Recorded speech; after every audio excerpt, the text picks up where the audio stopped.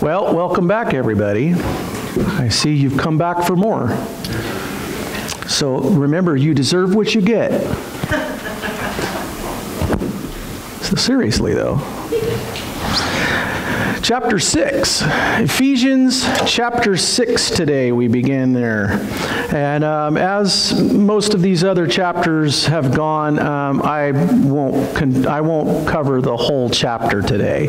We'll stop just short of actually the lesson on the full armor of God. So we're going to have the part that leads up to that and builds this stage for it and the case. The verse of the week this week was looking forward to next week, because then the verse for next week is going to build on that. So I just wanted to give them to you in bite-sized chunks, so rather than a big one all at once.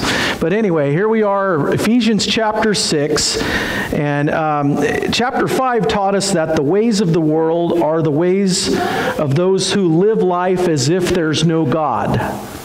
Remember, we started out, don't live like the Gentiles do. Well, how do the Gentiles live, you know? What if they live just like us? No, well, but the Gentiles, in his reference there, means those who live as if there's no God.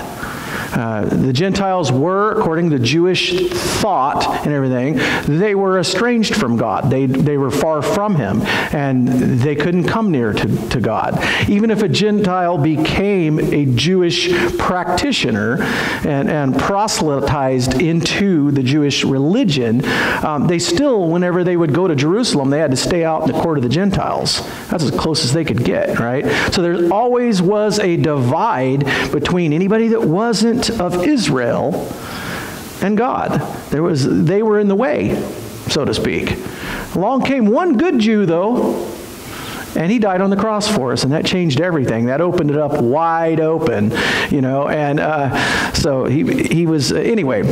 We also learn in chapter 5, the immoral ways of the godless are not the ways for those called into the kingdom of God, so we're to live as children of the light. So don't live like the Gentiles do that are living godless, like there is no God. There is accountability. No matter what Darwinian evolution tries to teach our kids in school, there is a God, and you're accountable to Him. And the only reason to try to create a theory of origins that doesn't require a creator is because they don't want to be accountable to Him. They want to live as if there's no God. But there is one, and we're all accountable to Him, whether you believe it or not. It is the truth of the matter. And we implore them, be reconciled to God. And also Paul said that too. Anyway, we're to take advantage of the time that we have left here on the earth. Make the best of the time that we have left. That came from out of chapter 5 too. To make the most of building His kingdom and making more disciples of Christ. Converting our resources here on earth that can't go to heaven into things that can. Converting into heavenly currency is what we should be doing with the time that we have. Living as if we're leaving soon and we're never coming back. And what can we do to take something with us? What can we take with us, right? And there's no U-Haul behind your hearse. So anyway, we're to try to become as full of the Spirit as a drunk is full of his booze. That was part of chapter 5 as well. Using the drunk who's totally under the influence as our example. We should be totally influenced by the Spirit. And by the way, the fruit of the Spirit is self-control, so you're not going to act like a drunk in that. You're not going to mimic that behavior, but you're going to be that full of the Spirit of God, of the Holy Spirit. That's our goal. So, anyway, then the rest of the chapter taught us about the order of responsibility God has placed on our marriages, with man supposed to be the image of Christ as head over the church, and displaying that level of self-sacrifice for those He came for. Right? And that's supposed to be the picture in the family, and the family is supposed to model that to the world. The church should be modeled and full of that kind of modeling so that the church can display this kind of lifestyle to the whole world. Submit to one another out of reverence to Christ. That's all of us. It's just not women having to submit to the man. No, we submit to one another out of reverence for Christ. It's a Christ-like attitude to live selflessly. So now as we move into chapter 6, we're going to continue a little bit of the order of authority in the family here at the beginning. And if I'd have been the one that they asked, how do you want to break down these numbers on the chapters and everything, I would have done it different. But I wasn't asked, and I wasn't around back then. They did this way before I came along. And just remember, the chapter and verse numbers are not inspired. They weren't there originally. They're a road map so we know how to find our way around making references to certain parts of Scripture. So anyway, we're going to learn then, we're going to move in, after we handled the family here a little bit more, we're going to move into the Christian's battle armor. Will be the end of the chapter, and how Paul will sign off there right before he says, bye y'all, at the very end. All right, so verses 1 through 3 then, follow along with me. Children, obey your parents in the Lord, for this is right. Honor your father and mother, which is the first commandment with a promise, that it may go well with you and that you may enjoy long life on the earth. You know why? Because the old man's going to take you out if you dishonor him. No. I heard it described like that once, but that's really not what it means. But first, when we look at this, who are the children? When he says children, who's he talking to here? He's writing a letter to people that can read, right? Because they're going to read this letter, or at least hear it read to them. So are we to break up part of it, and this doesn't apply to you? It only applies to the little kids in junior church? No. We need to think about this for a minute. Who are the children? They're obviously offspring of parents. Are you an offspring of parents? Okay. So when he says children, he's talking to offspring of parents. If you have living parents, then you're still under this admonition here in this, okay? Because it's right. So, who does this command apply to, and when does it cease to apply? I don't know. I don't know that it does. Who are the parents? Since the reader is supposed to be believers, remember we established that at the outset of this book, the reader of this book is believer, basically from a non-Jewish background, but you've got Jewish believers infiltrating the church early on, but primarily to Gentile Christians is the primary audience of this letter. So the parents, the reader is supposed to be supposed believers, so these are parents of believers is the answer to who the parents are. Parents of believers. Because the children that are being talked to are the believers. Right? Now that obvious thing is pointed out, just in case you wanted to try to make it somebody else, that's the only logical, reasonable assumption that you can come to out of this. So, what is meant by "in the Lord" would be the next thing that I would look at this and stumble over. What does it mean to obey your parents in the Lord? You might think about that one for a second. It kind of gives the idea that what is being tasked that you're supposed to obey, whatever it is that's being tasked does not contradict God's instructions. So that's kind of what I read this as when I say "in the Lord." That means so long as they're not giving you instructions that contradict what God's Word says. So in the Lord, obey them. So anyway, what is meant by honor then? So this goes a little bit beyond. The next question is, in the Lord, now we have honor. What is meant by honor? It goes beyond the simple obedience to also lifting up their honor, like defending their honor. Have you ever been in a position where you needed to do that? Defend the honor of your parents? Yeah, maybe.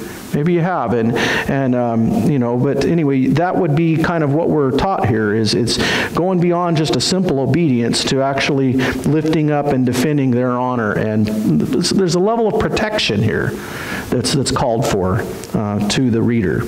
So obedience is demanded of the children, but the parents must teach their children to obey, because disobedience is inherited from the flesh nature, right? The disobedience comes from the flesh nature, and they're going to inherit that. So, and that needs to be taught too, taught obedience. So anyway, now let's take verse 4 by itself. And let's look at verse 4 for a second. Fathers, do not exasperate your children. Instead, bring them up in the training and instruction of the Lord. So there's like a command, but then an instead.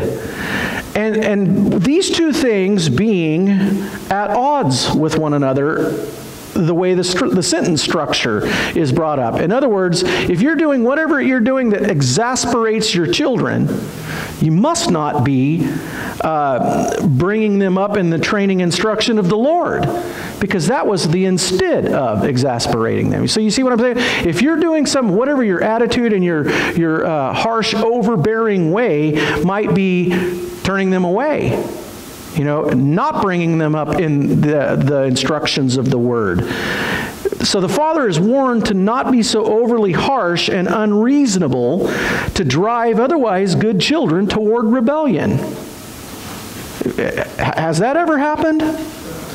Otherwise, good kids is driven towards rebellion because of the overly harsh parent, right? And by the way, this is just not fathers. I've known some mothers are some of the meanest people I've ever met. And you go to Walmart, you can hear them talking to their kids all the time. I'm embarrassed so many times for people in there, the language they'll use at their kids. Well, I got in the middle of one of them one time. I know I'm not supposed to act like that, but I said, wow, when they start talking like that, you can know where they learned it.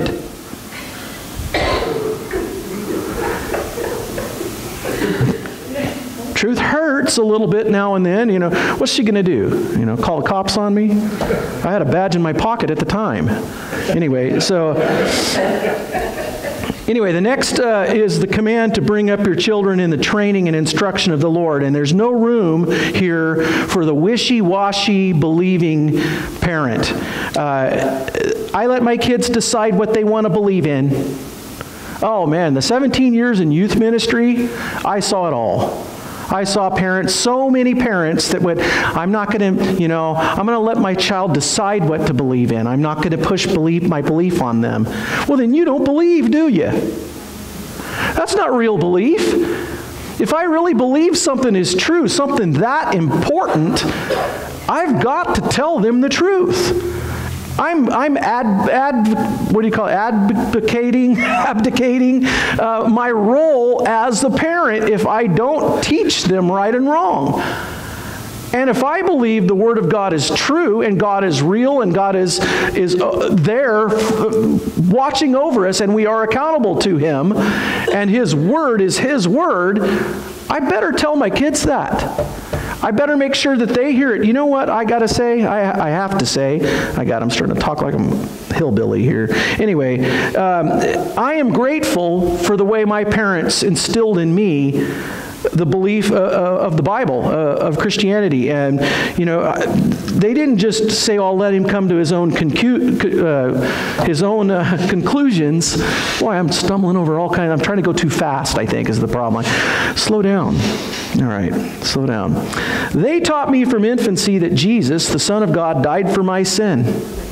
So, it was so that I could be saved from God's judgment and have eternal life. And I grew up knowing that was the truth because it was told to me that that's the truth.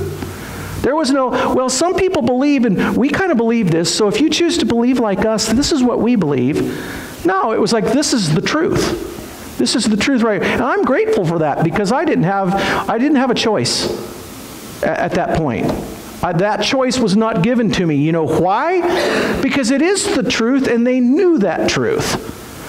So they weren't wishy-washy and said, well, we'll just wait till he can start making decisions of his own, and we'll present this as an option. Here's option A. This is what we think. But if you want to go to be a Tibetan monk or something like that, or practice Eastern mysticism or whatever seems to be popular at your school at this time, then that's options B, C, D, whatever. They're all your many different options out there, Junior. You can just do whatever you like, you know. Parent needs a spanking. God will probably take them to the woodshed someday, and it's going to be later on when they come to realize they knew the truth and they didn't share it. And then they've been taken to the woodshed emotionally when that happens. So, anyway, according to this passage of Scripture, it is the Christian parent's duty to teach their children the truth as truth, not as a possibility. Okay, so remember that and pass it on. All right, verses 5 and 6. Slaves. First of all, how many slaves we got here today? Never mind. All right. Slaves, obey your earthly masters with respect and fear and with sincerity of heart, just as you would obey Christ. Obey them not only to win their favor when their eye is on you, but like slaves of Christ, doing the will of God from your heart. Okay, so the Bible doesn't condone human slavery. It doesn't. I've looked. It doesn't condone it. But there were slaves, since there were slaves, and some of them had responded to the gospel and were now believers, they're instructed on how to live as Christian slaves. Now that you're a Christian, you're still a slave, this is how a Christian slave should act. And so all Christians are to offer ourselves as slaves to Christ. So I was being kind of tricky there a minute ago. How many slaves do we have here today? Every hand in the place should have been up on that. Because we're commanded by Scripture to offer yourselves as a slave to Christ. We should be His slave. Whatever your bidding, master. All right? That should be the way we operate. That's the new nature, the spirit nature. The old flesh nature says, nah, he might make you do something you don't want to do. Or he might keep you from having fun. All right? All right, anyway. If a Christian is a slave of another person, they are to consider it their Christian duty to be a good one, and to serve as if serving Christ himself. And I said here, you know, Paul is writing this by the inspiration of the Holy Spirit because there are slaves out there, and there were Christian slaves. How were they to act? If you can get your freedom, do so, but don't rebel. That's what he said in another letter he wrote. You know, don't be rebellious. Give them a good example. And serve them as if you're serving Christ himself. And wow, they're going to be pleased with you if you act that way. You know, you just might be the one that moves your slave owner to think about it and maybe become a believer himself. You know, there was a whole letter that happened, you know, about Paul writing to a guy that freed a slave, and that's another story. It's in another letter, but that's a pretty good one too. Anyway, we're taught, at least taught here, that if you are in that circumstance, how should you live it? And now verses 7 and 8 kind of go along with that. Let's move to there now. Serve wholeheartedly as if you were serving the Lord, not men, because you know that the Lord will reward everyone for whatever good he does, whether he is slave or free. Now here's the concept of rewards in heaven for the good that you do. Now, I have to say, in this, based on other verses that it must jive with and not contradict, based on other verses in the New Testament, this verse is talking about good, meaning in the Spirit. Spirit motivated and empowered deeds, okay? These are the good things that Paul is talking about. There are rewards for whenever we obey the Spirit. When we obey the leading of the Holy Spirit and do things that He's telling us to do, that's the good that is in mind here. So whatever that happens to be, there's not even a list because it's so broad what that could be. Whatever the Holy Spirit is moving you to do, that becomes good that you're rewarded for in heaven, right? And nobody outpays God. He's pays the best wages ever. Okay? Anyway, we don't have slavery in this country anymore, thank God. But we do have something that is sometimes close to it, and it's called employees. Right? If you're not self-employed, but you rely on others to provide you with work and give you a paycheck for your time, then you should look at these instructions to the slaves and adhere to the same ethic. You consider yourself under that same title. So really, he could say, instead of slaves up there at the beginning of verse 5, he could say, employees, obey your earthly employer with respect and fear. You could just change the words and the same would apply. If it still hits the same, right? So that is how you're supposed to work for them, as if you're serving the Lord Himself. If you're not self-employed, like I said, then you're relying on them to provide you with work and compensate you for your time. So they're doing you a great service. They're really doing you a big favor by having that job. That's why we should consider businesses and business development and things like that highly esteemed in a state like this, instead of trying everything you can to run them out of the state and make them go somewhere else. Because they are investing back into the community by providing jobs for people. If you chase them out of the state, they're not going to be here very long, and all the people are going to leave because they need jobs. Right? So anyway, that's my 2 cents on that one. Maybe a quarter, I don't know.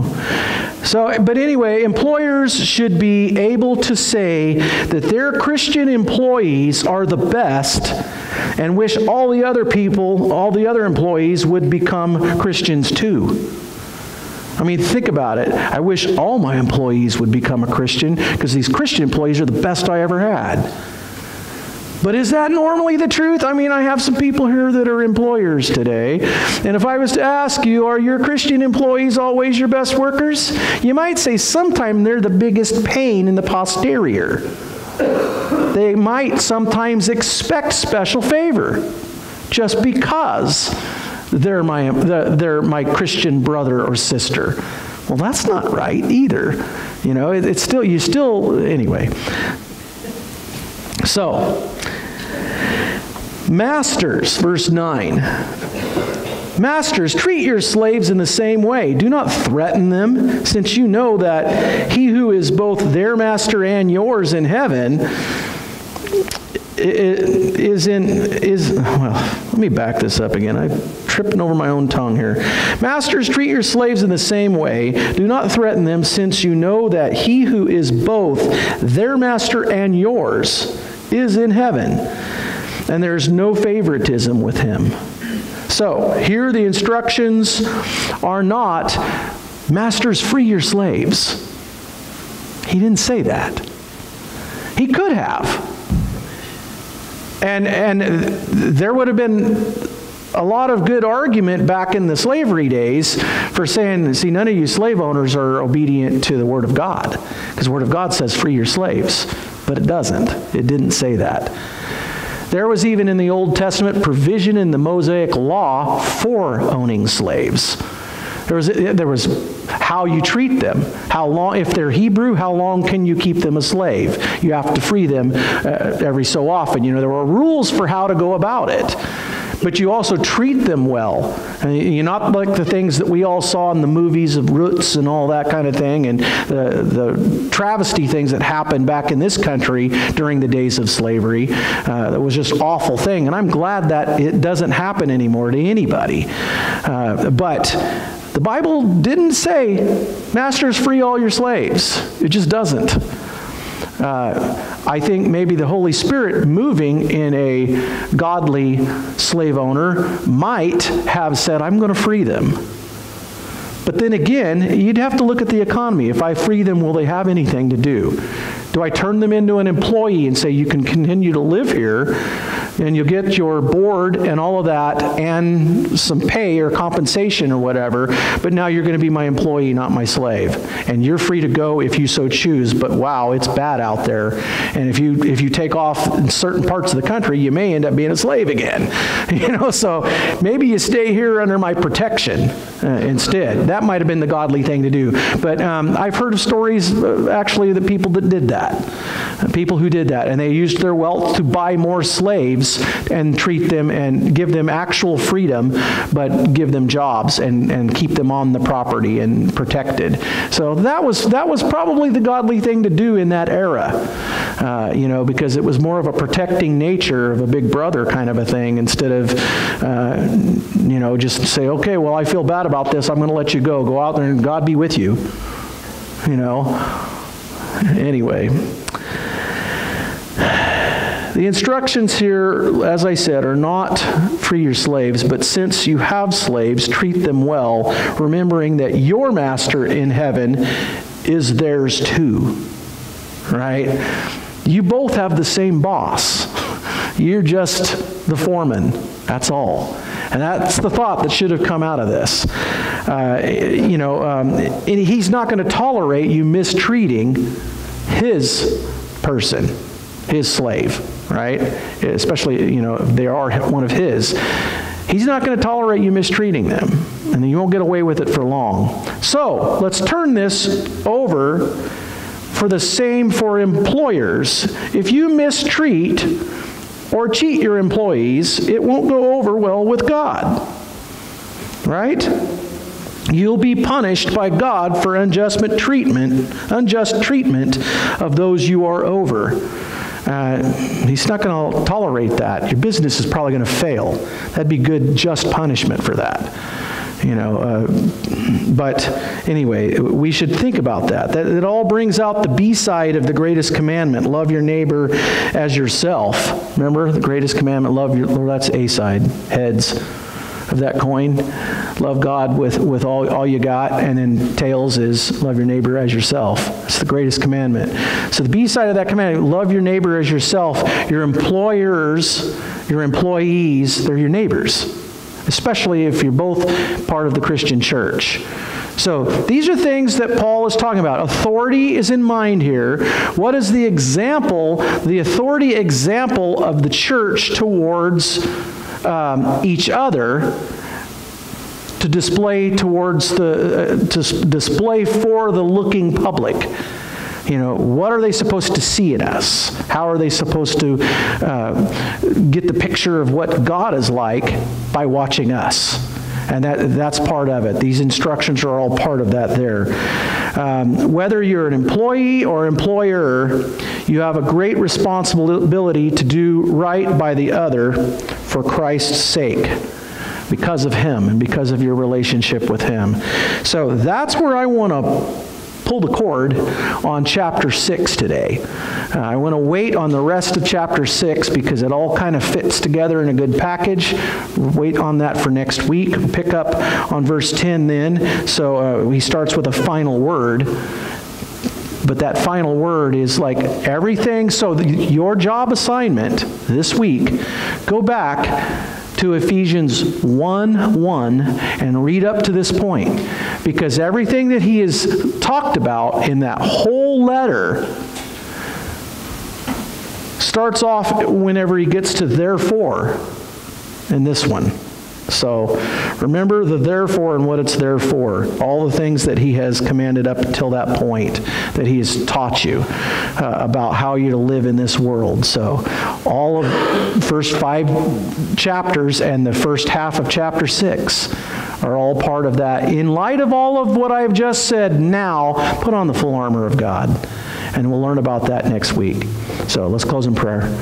Heavenly Father, thank you so much for your protection and your guidance and direction. And Lord, we thank you for including us in all that you command here in these verses, of the teaching, that every one of us can find ourselves in there somewhere. And thank you for this guidance. And Lord, we ask that your Holy Spirit would speak a little louder sometimes to us so that we can hear you more clearly. But help us to have our ears open to hear what you're telling us so that we can be guided by you and live in the Spirit and not in the flesh. That's the thing that we struggle with the most in this life, Lord, every one of us. I thank you for this possibility and for your guidance and protection. And all these things we pray through Jesus Christ our Lord. And the Lord be with you all as you go.